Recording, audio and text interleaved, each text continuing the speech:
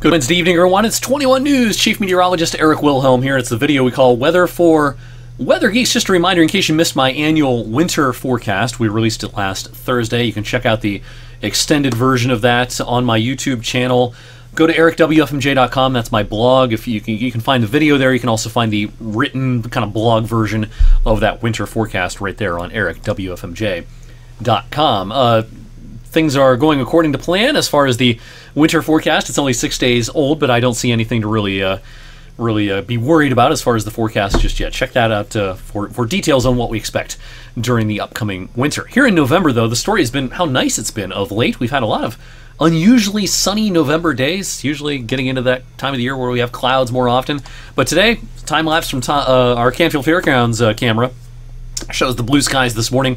Some increase in clouds around midday, early afternoon, but then the sky cleared again late in the afternoon. Nice sunset this evening, just after 5 p.m.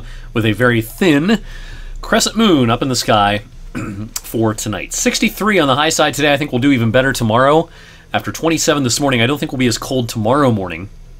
Most of us above freezing as Thursday gets underway, and we should make it into the mid-60s without much trouble coming up on our Thursday. Of course, the story has been the lack of rainfall. I've been harping on this a lot lately on this video, but some of the numbers pretty impressive. Only 0.03 for the month, and for the season, we're running a deficit over 4 inches, and for the year now in 2023, we're actually running a deficit that is approaching 4.5 inches because we've had several pretty prolonged dry periods in 2023. One especially late in the spring, early in the summer, another late summer, another one here in the middle of the autumn season with very little rain over the last couple of weeks. All right, in the meantime, skies clearing this evening.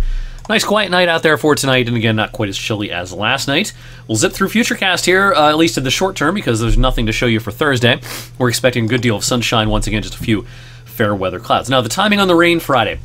If you're an early morning riser, you might encounter a shower early in the day, but most of us will get wet towards lunchtime and into the afternoon on Friday as this cold front pushes in.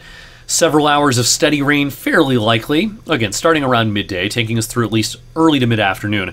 Now this may become a little more scattered as we get into the evening, but still we're going to allow for at least a chance of showers for several hours into the evening on Friday evening before the raindrops push away, leaving us with a fair amount of sunshine for the upcoming weekend, but definitely a chill in the air as we kick off the weekend. This will easily be our wettest day of November so far.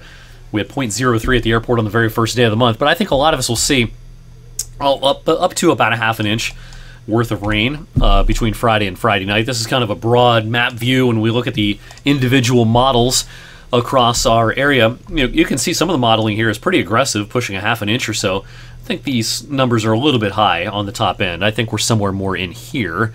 Probably a third of an inch to a half an inch or so worth of rain, pretty likely Friday and early Friday night. After a quiet weekend, let's talk about next week. I'm actually going to rewind the clock here. We're going to have a pre-Thanksgiving storm that pushes through the eastern U.S. Now, the impacts locally for pre-holiday travelers, if you happen to be hitting the roads or have people coming into town on Tuesday, it's not snow, but it's rain that they'll encounter. I think rain's going to be pretty likely on Tuesday. Notice all the isobars on the map here. Probably a pretty breezy day on Tuesday. Now, as this system heads to our east and colder air starts wrapping in behind it on Wednesday, and Wednesday traditionally, the Wednesday and Sunday of Thanksgiving weekend, traditionally some of the busiest travel days of the year. And so again, if you're heading to the airport or hitting the road on Wednesday, if you have people coming into town on Wednesday, this map may look a little ominous. I do think there'll be some snowflakes here and there, but locally in our viewing area, I don't think this is probably a big deal. It doesn't look like it at this point. Now, could there be some accumulations of snow up in the primary snow belts, and especially right along the Lake Erie shoreline Wednesday into Wednesday night? That's going to be possible. We're a week out here. But right now, the way the modeling kind of depicts this is it's a little bit more of a westerly wind as opposed to a northwesterly wind, so I'd be a little more concerned about maybe some accumulations up towards I-90.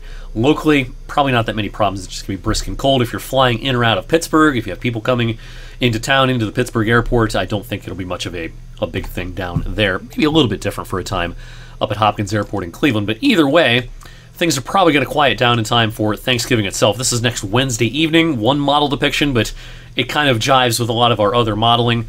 I think a drier push of air will make inroads as we go towards Thanksgiving, although it's going to be chilly. We're talking highs probably not much better than the lower 40s for Wednesday and Thursday of next week, and there might be times over the holiday weekend, Thanksgiving through Sunday, in which we don't get out of the 30s. So, yeah, our winter forecast includes a pretty good chance of a mild December, but before we get to that pattern, the end of November, including Thanksgiving weekend, does look pretty chilly this time around. Thank you for watching tonight's Weather for Weather Geeks. Coming up on Thursday, we'll take another look at Friday's rain timing and amounts, the weekend forecast, and of course more details on the pre-Thanksgiving low-pressure system coming our way next week.